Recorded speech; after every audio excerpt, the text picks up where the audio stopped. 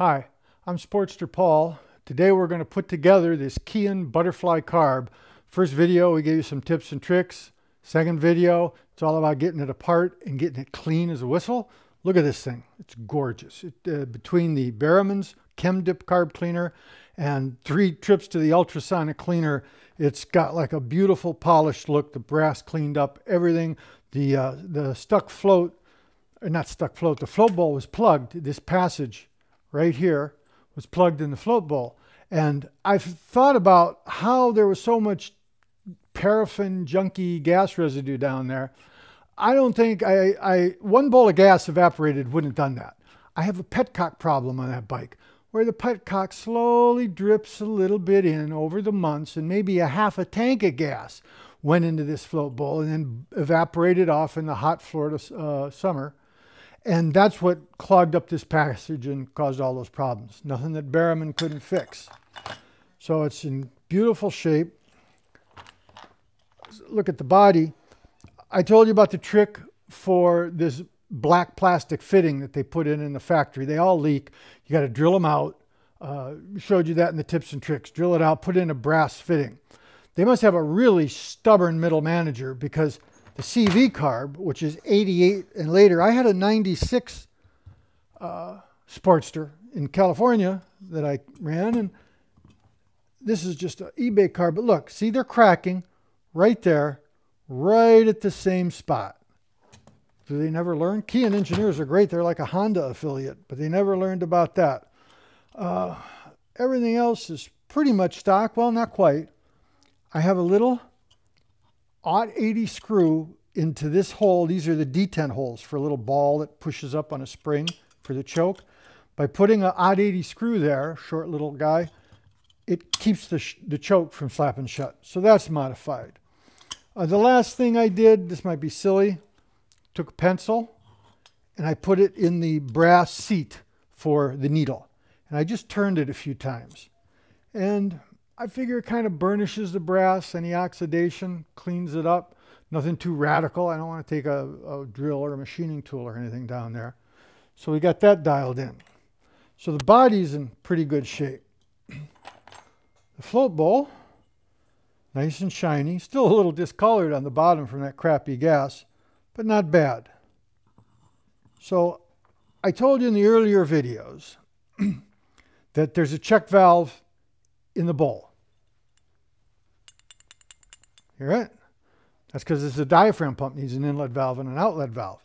Then there's, you can see it swedged in a little ball. They drop in the ball check, then another ball goes here and they swedge it in the aluminum, just wedge it all in there. Came out of the Barrowman's and the ultrasonic. It rattles too. Want to warn you, on late models, 79 later, they did a trick, and I'll do a subsequent video to explain all that with all these 6 carbs I've got, show you the differences, where they took the ball check, they didn't need it because they put a bleed hole in the passage. So not all of them, if your cap doesn't have this little detent ball, well, don't go nuts trying to hear it rattle. It'll never rattle. But the float bowl might work. I recommend you do what I did. Fill it up with water, test it, see that it squirts, then take it all apart, clean it, dry it, and put it together for real. That's where we are now. So where do we start? Well, things guys forget, and gals, these 2 little O-rings, you need those. This is a pump, it's got to be sealed. Get my 3M Movo reading and safety glasses on. Oh God, that's great. Now these aren't exactly O-rings, they're more D-shaped cross section. So there's a flat side and a rounded side. Put the flat side down against that machined thing. They sit proud of the surface, as you'd expect. This one, okay, there's the flat. Go here. Oops. Now we got it. Okay, so that's pretty good. We got the 2 O-rings. Don't forget that, because they leak there. Then guys refund the screws thinking that'll tighten it. They gall out the screws. Big mess. So what next? The diaphragm. Here it is. This is the accelerator pump. It's a diaphragm pump. Little diaphragm. Note it's got a ridge on the outside here that goes in this groove on the float bowl. It's smooth on the other side, so that goes down in this case. Then there's a spring that also comes in the rebuild kit. This is the valuable thing. Let me show you some of these old. This was a sentimental one that I'm keeping for old news sake. Yeah, for old time's sake. But they get the ones that I had in my stash that aren't in these experimental carbs, they're in pretty bad shape. Interestingly, some of them that look worse like this are actually a little more flexible. They're all stiff. This one, oh my gosh. See, I've played with it a little. Hear that cracking? That's the rubber cracking away from like a fiber inside. I hope you can see that. It's hollow. This one's shot as well as the other one. This one, really stiff and kind of cupped like a Belleville washer where, you know, this would not be a happy camper. At least it's cupped in the spring down so that, you know, you might get some delivery, but it's worth the $29, the custom chrome dealer. Don't do what I did, buy one for 10 on eBay. It doesn't explicitly say in a bullet point on the cover, Viton, because you want Viton rubber. It resists the alcohol, doesn't swell. We'll see that problem a little later. And the rebuild kit comes with a new spring, not ultra necessary. Then you can put the cap on like that. Just get it close. Now the screws, here are the factory screws. They have a captivated lock washer. They got a tiny little head. You can see here where the guys reef on them, it's actually mushed that over. Sometimes it mushes over so bad you can't get the screw out. It squished it around the threads of the screw. So you don't need that. The problem with captivated lock washers, I worked at a military contractor years ago.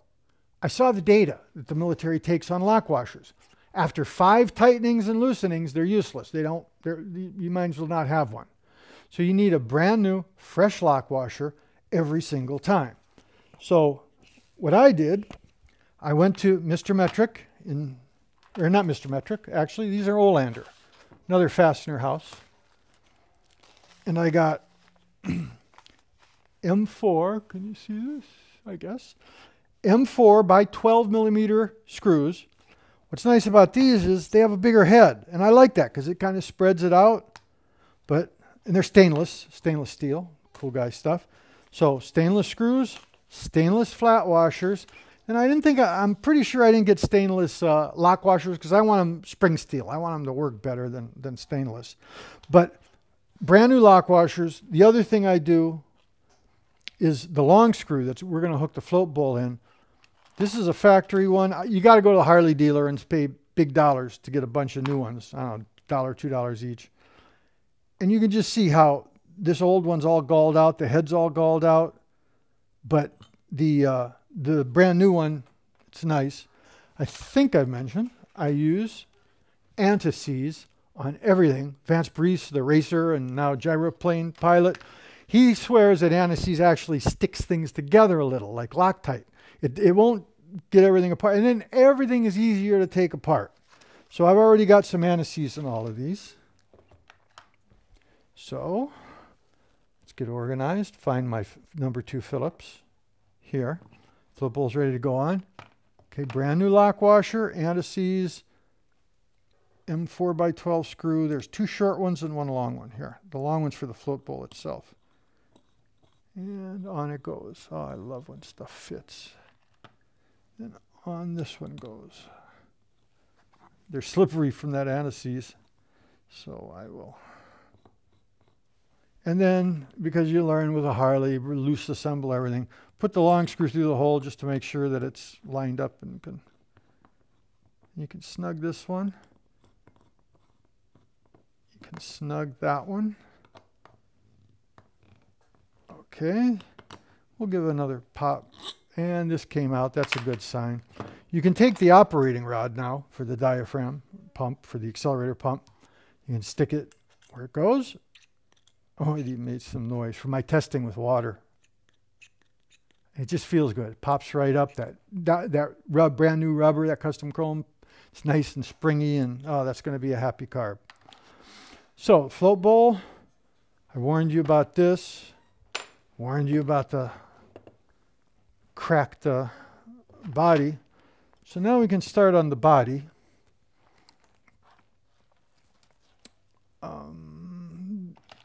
I like to put the mixture tube in first. This is where the air and the gas mixes in this larger main jet passage. Froths all up, then it goes into the intermediate and up into the intermediate circuit and idle circuit. That's why this is better than appendix. It's got an intermediate circuit. So that just drops in, I guess. I should point out, pointy end, you know, goes in like that. Main jet. This is a 165 main jet. I've been getting leaner on the main jets as I get older. I usually have like 180s or 185s, and I've learned really they can be pretty lean. Main jet is wide open. You got to go on the freeway, check the plugs. It's quite involved to test. Okay, the intermediate jet is next. This one's an 88. Now the other thing on the intermediates, I've been getting fatter and fatter, bigger and bigger. I used to have 65, 75s. I'm up to 88s now. They seem on an Iron Sportster. I have like funky exhausts, but it seems to make it happy. The small straight slot, go in there. It doesn't take too long. It finds the slot. You get a feel. Don't go crazy. Not too tight. Then one of the tricks, this little rubber plug. They're in the rebuild kit. Make sure you remember to put that rubber plug where the intermediate. It has to have that or the carb will never run right. So we got that ready. We burnished out our seat. We're ready for the, oh, I love when stuff sticks together. All right, I'm going to need these glasses because there's 2 needles in the rebuild kit because Customs Chrome is cool people. One needle, it must be later, it's got a little nib on it that's spring-loaded. That tiny little nib pushes up on the float, and you know that's what, like this, the needle's like this. So the nib goes here. I don't know, I showed you all those pictures in the tips and tricks of the dent you get. Get a big, from where, you get a big dent here. These aren't available anymore. So you get a big dent here, and that can hang things up. You know, it makes that pivot. I figure, well, it's fancy, it's more expensive. Maybe we'll do without it. We'll use the same needle that I've found in them when I take them apart, which is just a plain, smooth butt end here that presses. So that goes on. Then you need the rod that it pivots on. That goes like that. And you can turn it, and you can bring the carb, and it'll just drop in if life is treating you good that day. So it's loose. And now you know it's delicate because it's got that float. You don't want to bash it. You find this little screw here that is countersunk. That's what they use. They only use one. I don't know if that's some clever cost reduction or what. Now you get a #1 Phillips, the smaller Phillips. That goes here. The countersink helps lead it in and line it up. And it goes, and as you tighten it, what I don't like is this thing's always a little binding. So that's okay. So you've got that. Float works now. The float level is a critical adjustment. They give you measurements and all that. They ignore all that stuff. It's like just you want it flat. Now they make it tough on you because the surface of the float that's against the flange, it would be so perfect you could just line up. They put a step in it, which makes your life miserable. But you can kind of look, this one's a little low. Now when I say low, I mean in this position, meaning it's really a little high, which means the bowl might fill too much and you'll get overflow through the tube. So turn this way. I want to bring it up. Get your straight slot. You can reach in here and pry the tab down. That's pretty good. Now, by the same token, if you want the float to go the other way, if it's sitting too high in this position, too low and installed on the bike, you don't take your thumb and just bash the float down because then you're smashing the seat of the needle. You hold it up and you get a screwdriver in there. You go under the little metal tab and bend it up that way. There's another tab on this right here, and that controls how far it goes up before it stops. You don't want the float falling so far that it kind of jams against something, and I sure wouldn't want it up against the bottom of the bowl, because then all that paraffin and tar, I'd have been in a real mess. I'd had gas leaking out of it. So that's that. Now, after a lot of misery and plenty of practice,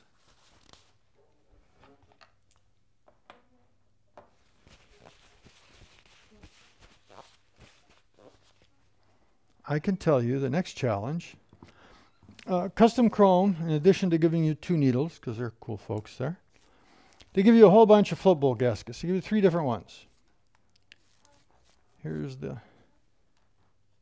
comparison. Let's see if I can get them in the middle of the screen. Here we go. They're also this O-ring. That's meant to go here. I never use it. I figure it's just something to get pinched and cause an air leak and blow up your bike.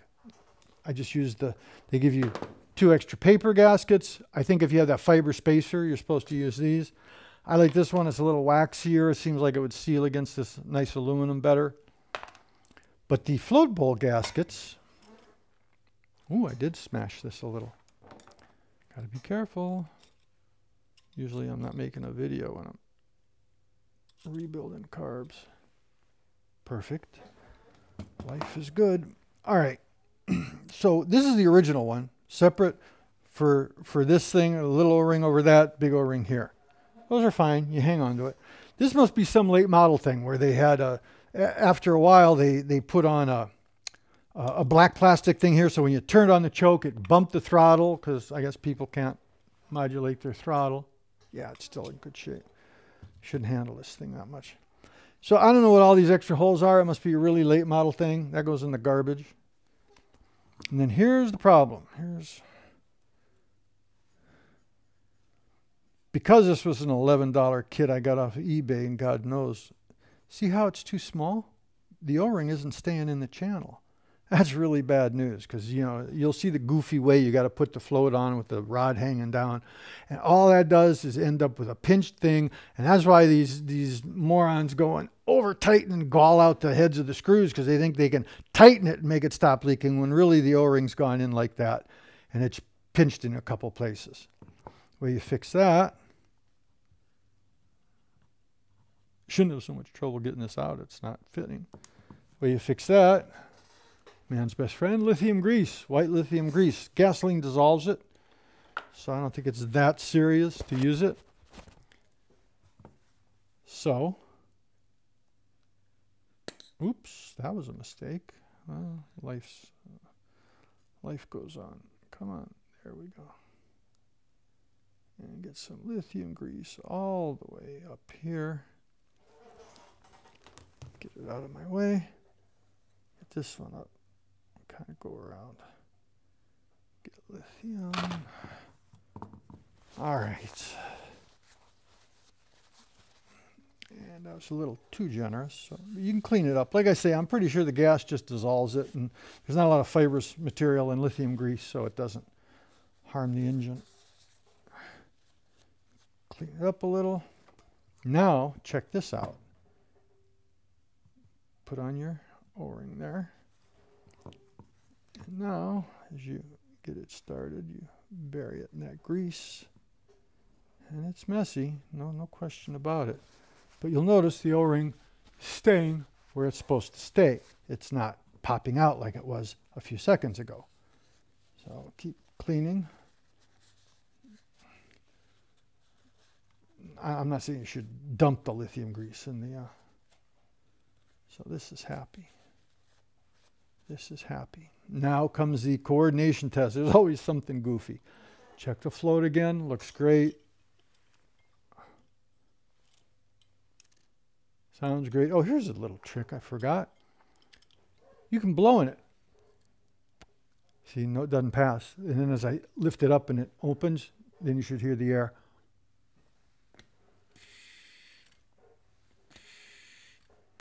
Nice, we got these mics here. You can hear it. All right, so here's the coordination test. There's always something goofy. Float's hanging. It's not down too far. It's in the right position. It seems to work. The accelerator pump rod goes in this long slot here. From behind, got to do it this way because it's misery. You got to do it as you put it together. I push this rubber boot up, It just seems to help things being in that position. And you hold it like that. This brass part of the float is going to go up in this hole right up here in this corner. So you kind of eyeball it and you go down, careful not to mash that float. Bend it. Could do neurosurgery or you could work on Sportsters. Take your choice. Ah, there. And if we have some decent light, yeah, you can see the end of the rod through the slot. It didn't go anywhere. And you can just feel when they're right. There's just something about, like, the bowl makes a thwump or a kind of feel when it's not pinching the O-ring. Closes up. You can kind of look. It's not dead flush because the O-ring is an O-ring, but it's just right. And you can tell that and you can feel it. And it's worth getting some lithium grease to give you that confidence. Now we got same thing, brand new lock washers, M412 stainless steel screws, stainless steel flat washers. Number 2 Phillips.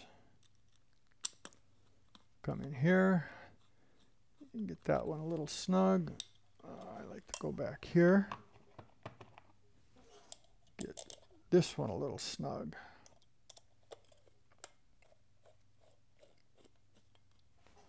Get this one here. That's the third one. And the fourth one's the long one that I showed you that I bought brand new at the Harley dealer. Where'd that go? Here. It's got its captive lock washer. You got to live with that. But a little anti-seize never hurt anything. So I don't put anti-seize on the jets or anything. The gas in there, I'm pretty sure, just wash. It's aluminum particles and oil. That feels pretty good. Snugging up, snugging up. Like the wheels on your car, you do them in rotations. Pulls down, heaves. That feels good.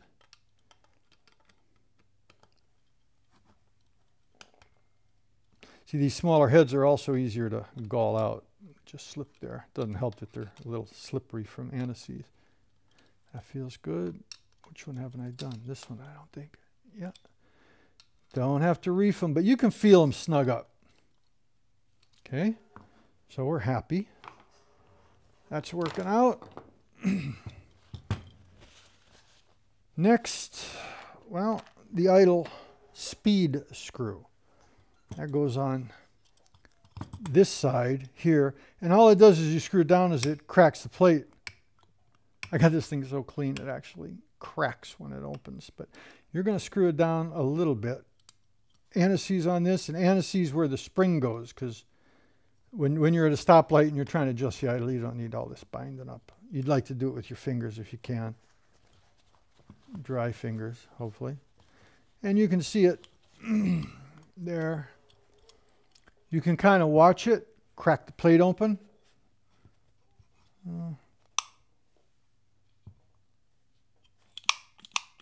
See, now it's not wedging the plate into the throat.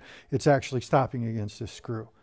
I'll leave it like that. Next thing is the idle mixture adjustment. This is rich lean as it sits idling. So between the two of them, you get the bike so you can at least try this. You got to get it under the advance curve so that it starts loping and idling like a Harley's supposed to. So this thing, same thing, a little anti-seize. I'm not going to put Teflon tape like I talked. I'm not going to put silicone here. We're just going to count that it's still sealing. Oh, that's that trick. You take your finger and you can feel that needle actually come through the little hole down here. Idiots reef on them so hard for some reason I don't understand. They'll actually break out a little chunk of aluminum. The carb's ruined then. You got nothing going then. So this one, and then if you're really gentle, neurosurgeon, it just tightened up. Then half a turn open, a full turn open. Let's try that because it's easy to remember. I thought it was a turn and a half, but that's a place to start. Hopefully, between the accelerator pump, you get the bike warmed up. It'll do okay. I should have warned you. There's a short stubby screw, shorter than the 5 other ones. That goes up here to hold the choke bracket. Now I've smashed my choke bracket flat because I did a little coat hanger chopper kind of thing. I'm going to a conventional choke cable. Got that from J&P Cycle. It's on the way any day. So I'm going to bend this back to a little curly Q cup where it sits, that outer sheath of the choke cable sets. Meanwhile, all right. Take this, get our number 2 Phillips.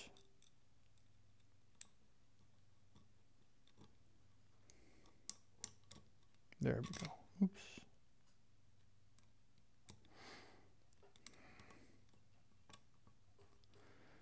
And don't cross thread stuff. Get a feel for it. There's anti-seize on this too. It's got a captivated lock washer, but that's life. So that's that. Next, we're gonna, like I say, I like this waxier one. I don't put the O-ring in. The reason I don't like an O-ring metal to metal is because that brings more heat out of the engine into the carb, heats up the gas. I've never had vapor lock, but still. This, I mean, I could see even using multiple ones to give you a more thermal resistance, or let's not go crazy, right? And then, since we're getting ready to put this on the bike in a little bit, 2 flat washers, 2 brand new lock washers, Home Depot, Orchard Supply, you name it. Here are the new lock washers. Here, let's just do one. Here's the old one. Now you tell me which is going to look better, right? Which is going to work better. This one still has a big offset and a spring to it. This old one goes in the rubbish. So this goes next. Might as well keep things put. So then start the nuts on it. There'll be anti-seize on this when I mount it on the bike. And then the final thing from the rebuild kit is the air cleaner cover gasket. They are not symmetrical. They go on, that's the wrong way. See how it's not fitting? This hole is for this is the vent for the float bowl. Flip it over and suddenly you'll find it fits. So another little trick. So there you go. Our little, other than some anti-seize damage to make the video. Keihin butterfly carb, hopefully working, won't leak, accelerator pump will work properly.